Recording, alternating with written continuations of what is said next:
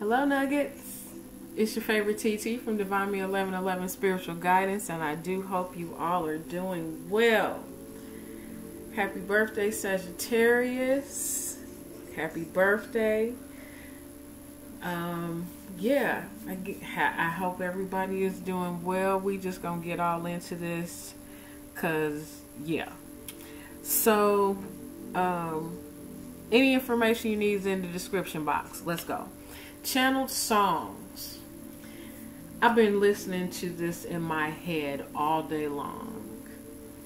It was the first song I heard this morning when I opened my eyes. You by Raheem DeVaughn. And it's like heavy. Like I listened to other songs today, but this song keeps coming up. It has been coming up in channeled messages for a while. So from that, I am getting, yes, the meaning of the song as he intended. You know, it's all about you, the object of his affection, his significant other, yes. But I am also taking that to mean it is about you. You are your most important commodity. You as a person, exactly as you are. No extras, no whatever. None of that extra stuff that we put on to quote unquote enhance ourselves. None of that. Everything is, down to its bare bones, completely naked, you as you are. That is, your physical, your mental, your spiritual, your emotional. You at your core are fantastic because you are here. You are divinely created. So there is nothing more that you could do to or for yourself to make you any better. Just being you as you are. Okay? So, those two messages there. The second song is Celine Dion, The Power of Love. Now, first and foremost, that lady can blow. I don't care what nobody say. Celine Dion she is a powerhouse. She can sing. And you can tell that it comes from her inside, from her soul, from her heart. So, hope y'all can't hear that TV in there, but if you can, my apologies. The power of love, there is nothing like it. When you love, and you love from your core, from your heart, from your spirit, from your soul, from your entire being, you can do anything. I'm hearing her other song, Love Can Move Mountains. When you love, there is no obstacle that would keep you from caring for, nurturing, giving to, protecting the object of your love and your affection. Okay, so love is a very powerful thing. Love, can sail 1,000 ships. Okay, so love is a very, very moving and very powerful thing. And when you use your words in a loving manner, you can shift and move the atmosphere. So I'm getting a lot of inner self-love, absolutely.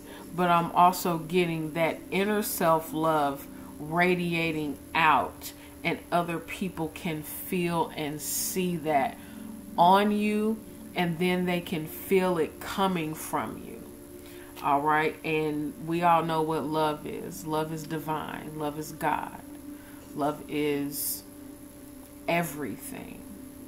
Okay, so when someone sees love in you, they see God in you. Continue to emanate that from your core. All right? All right. That was fantastic. I enjoyed it. All right, we're going to pull some cards today. TT Music Oracles, we're going to pull some cards today. So let's see. Let's see what message we got for today.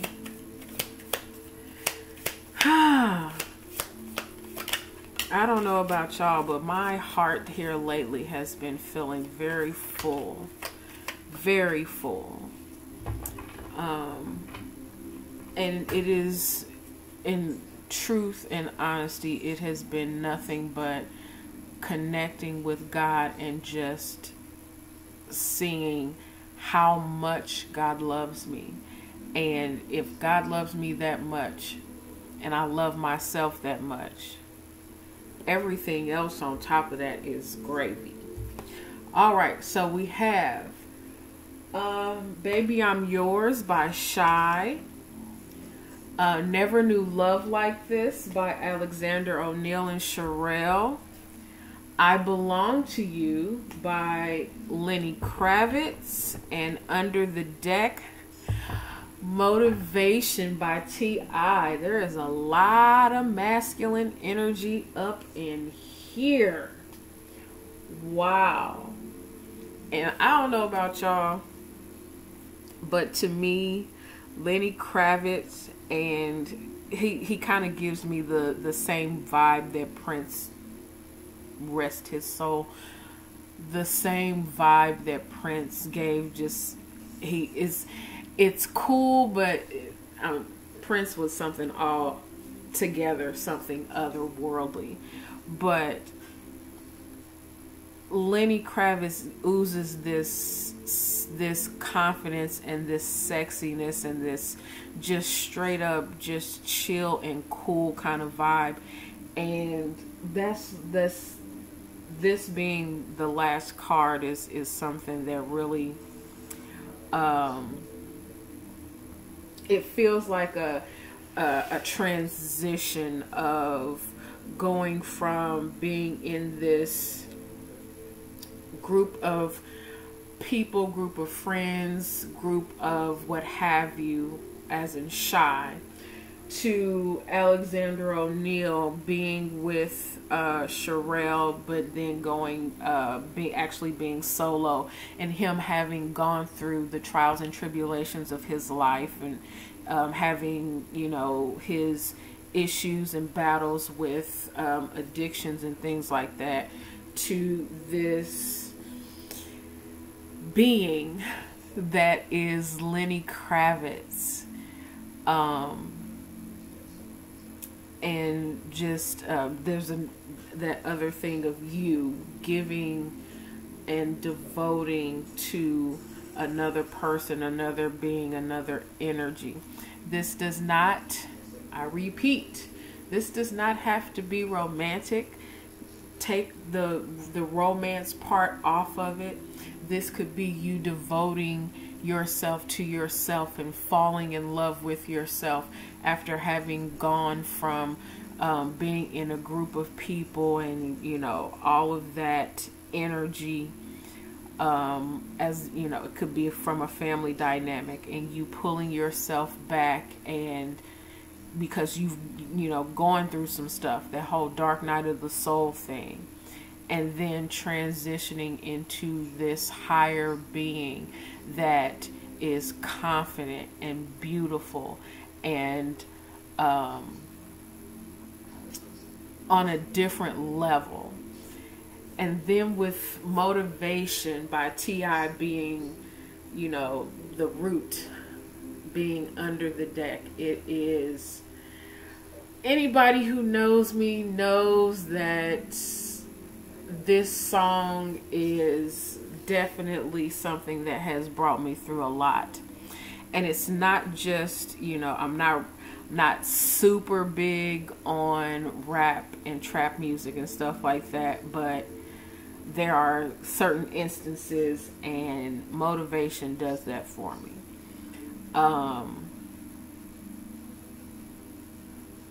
there's been a struggle, been a fight, been something that you've had to go through, and you had to put on straight up armor.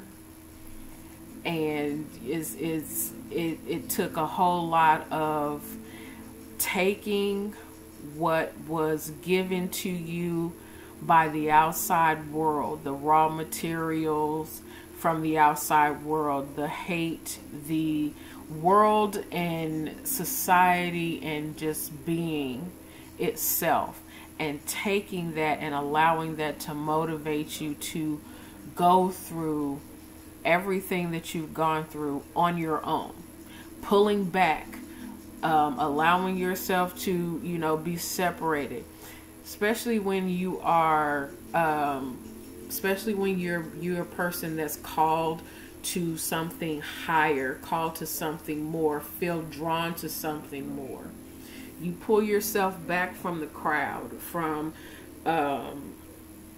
your family. For some, you have to withdraw yourself from your family, or this is what you're going through, or what you will be going through here in the next couple of days, next couple of weeks. For some, it's, you know, this transition takes years.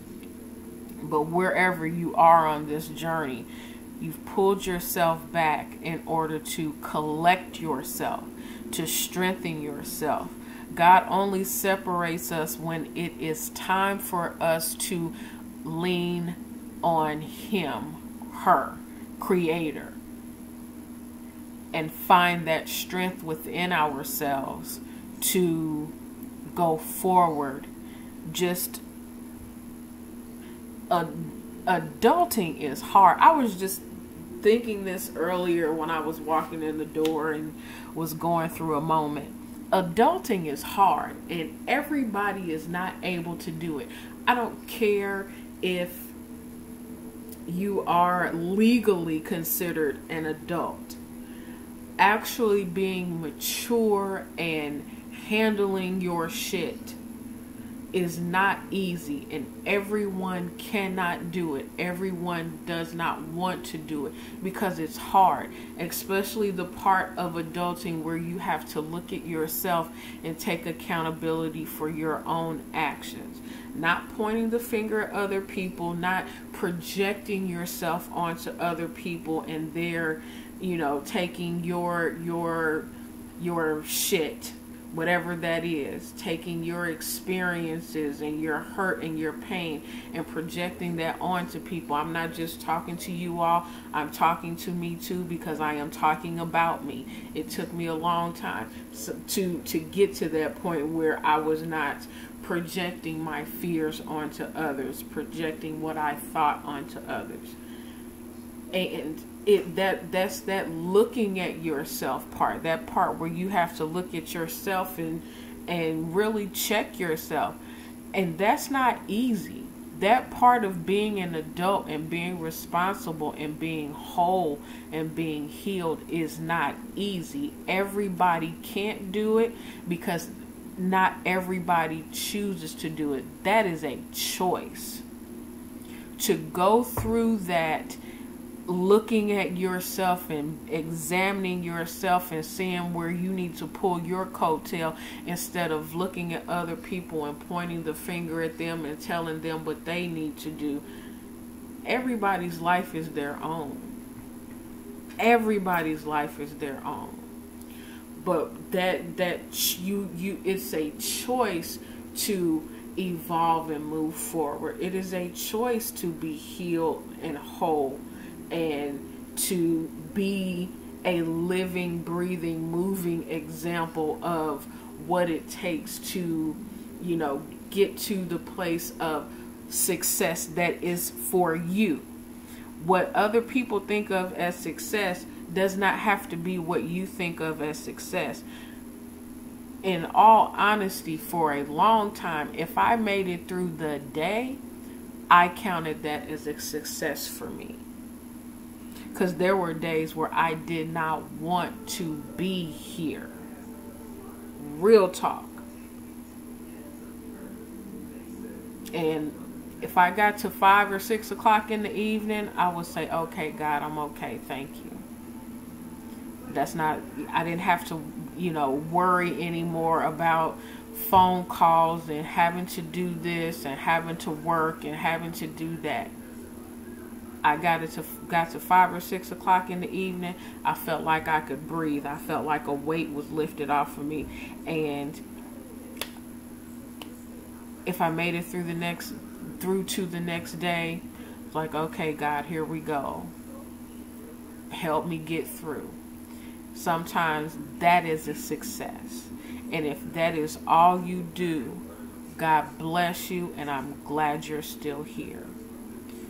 But those things of making a choice every single day to find something within you to keep you pushing forward, to motivate you. Taking, the stuff of the outside world, and instead of internalizing it, using it as a stepping stool, a stepping stone, and then allowing it to grow you. That's adulting. That's called healing. That's called handling your shit. Again, not everybody can do that. So what I am looking at here is that has been done, or that is being done. Going from being in this collective, being a part of, the Matrix. We get ready Neo for a second. Being a part of the Matrix, being a part of the 3D world, and, the collective and everything and everybody around you, to this place and space where you get by yourself and, you go through your own personal hell of living life, and things getting you down and things coming at you, and just that whole life experience thing. And then getting to the place and space where you sit with yourself and you take on your own shit and deal with it one thing at a time. It's overwhelming. It's overwhelming, and it takes us all down different roads. It does. Life takes us down different roads, and we choose how we deal with those things. Either we look at them and deal with them head on, or, we rinse and repeat and get back on that wheel, that hamster wheel again, and have to, redo that cycle once more. But it does not mean that, you're a bad person. It doesn't make you any less of a, person deserving of whatever it is in this world that you want. It just means that you have to deal with that cycle one more time in order for you to get it and be able to move on. And then when you do,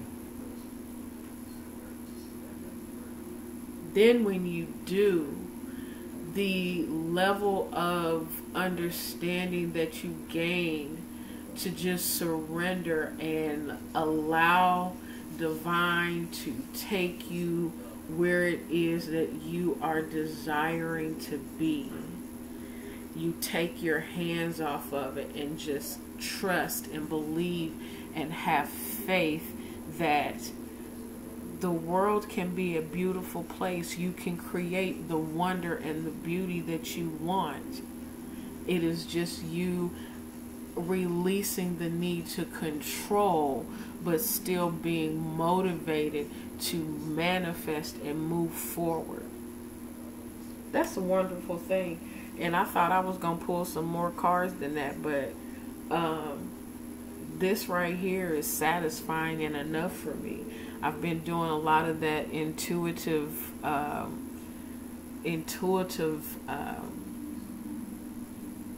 messages, so I think I'm gonna light this Palo Santos really quick and clear up some more of this energy. But yeah, that's beautiful, guys. That's beautiful. It is truly a beautiful thing. Like I said, adulting is not easy, And just because you are of adult age does not mean that, you know, people are handling it well. Not everybody is able to, you know, to take on this thing called life and handle it in a way that is healing and healthy for those around them and for themselves. We beat up on ourselves more than the world beats up on us. Real talk. We put more expectations and more judgment on ourselves than the people around us. Now, that doesn't mean that the people around us don't do things that add to that frustration. But it is also, you know, who you allow yourself to be around, who you allow into your energy, and how healed you are to what you accept. You don't have to accept nobody's word about nothing. When I tell y'all I walk around rebuking stuff all day long, no matter what it is, no matter who it is, I'll say nope in a heartbeat.